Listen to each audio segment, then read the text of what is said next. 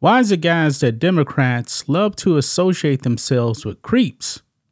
Because now another Democrat has now gone down in flames. These Democrats, man, these leftists, they seem to associate themselves with the likes of a Jeffrey Epstein. And why is it, guys, that we still don't have that list of people that were actually on Epstein's island? Why have these people not actually been arrested? Bill Clinton has been there 26 times. But we're supposed to believe that Jeffrey Epstein killed himself in prison. But anyway, I digress on that, because a Democrat mayor now is going to the big house for being a creep. Good friends with one Pete Buttigieg, by the way. And I believe this guy is also a part of the alphabet community, just like Pete Buttigieg. Yeah, he's going to be spending, since tomorrow is actually Thanksgiving. Happy early Thanksgiving. He's going to be spending the next 30 Thanksgivings in prison because this guy was into some horrific activity concerning children. Boy, I got to try to clean this up, guys, to YouTube, because this is disgusting. Look here, guys. Former Maryland mayor, prominent Democrat, sentenced to 30 years for possession and distribution of child sex abuse images. I hope I don't have to repeat that again. I hope not. But these are the types of people that are in the Democrat Party. He's not the only one, man. And by the way, Beijing Biden, he loves to sniff little girls, man. The Democrats are into some weird stuff. Extremely weird stuff. And he's been a guest at the White House quite a bit, you know? But let's go ahead and read some of this. And this is a scumbag right here. His name is Patrick Wojan. Yeah, right there with Pete Buttigieg right there. Yeah. It says here, disgraced former Maryland mayor and prominent Democrat Patrick Wojan was sentenced to 30 years of prison after he pleaded guilty to dozens of child you-know-what charges.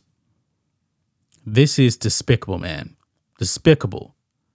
Wojan, who formerly served as the first openly gay mayor of College Park, Maryland. Yeah, I was right. He was part of the alphabet community. He's gay. Received the sentence after he was arrested for possession and distribution of child you-know-what in March. I can't even bring myself to even say it because it's so disgusting. Reports Fox News. And even Libs of TikTok here. Yeah. I mean, my God, man. Look what Libs of TikTok wrote. Pete Buttigieg's buddy pleaded guilty to 140 charges and was sentenced to 30 years. Wow. There were over 500 victims, including infants. Whoa. That is shocking right there. Shocking. 500 victims. This is the guy right here. These are the kind of people, you people that vote Democrat, these are the kind of people you guys vote for right there. Your good buddy, Pete Buttigieg. I'm not accusing Pete Buttigieg of anything. I'm not. But these are the types of people that Democrats associate themselves with. Court documents said that Wojan used the social media app Kik, or Keek. I don't know how you pronounce it, but anyway, never heard of it. Okay, to load and distribute, yeah, that stuff. Now it's not Kik. Okay, Kik is like a new alt tech platform. It's not Kik. It's K-I-K. Keek. Maybe that's the way you said it. But anyway, police later confiscated a storage device, several cell phones, a computer, and a tablet from his residence, all due to suspicions they contained that stuff. Man, the longtime Democrat was a mentee of Beijing Biden's Transportation Secretary Pete Buttigieg, who himself was also a small-time mayor. Wojahn also has made numerous appearances at the White House, often being seen in photographs of Buttigieg in Washington, D.C. And I'm curious now how much of this Pete Buttigieg actually knew about. Like I said, not accusing him of anything. I'm just asking questions. Wojahn has referred to Beijing Biden as the most pro-LGBT occupier in the Oval Office of U.S. history. Yeah, Beijing Biden also had transgenders parading around the White House grounds back in June. Topless. Yeah. It was a black eye. That particular person, I believe Rose Montoya, was banned from the White House ever again.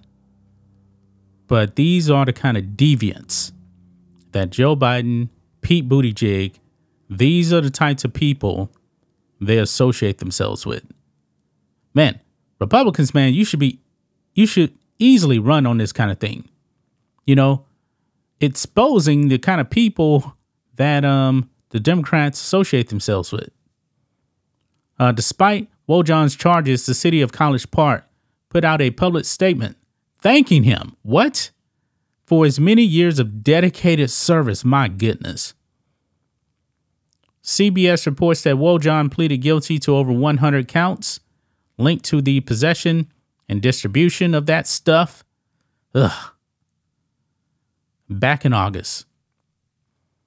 The plea deal calls for Wojahn to serve 30 years in prison, according to the Office of Prince George County State Attorney Aisha Braveboy. At the time of his resignation, Wojahn said that while, quote, this investigation does not involve any official city business of any kind, it is in the best interest of our community that I step aside and not serve as a distraction. He added that he needed to step away in order to deal with his, quote, mental health. Wow. Wow. Yeah, so there you have it, guys. This sit scumbag is now going to be doing 30 years in a slammer.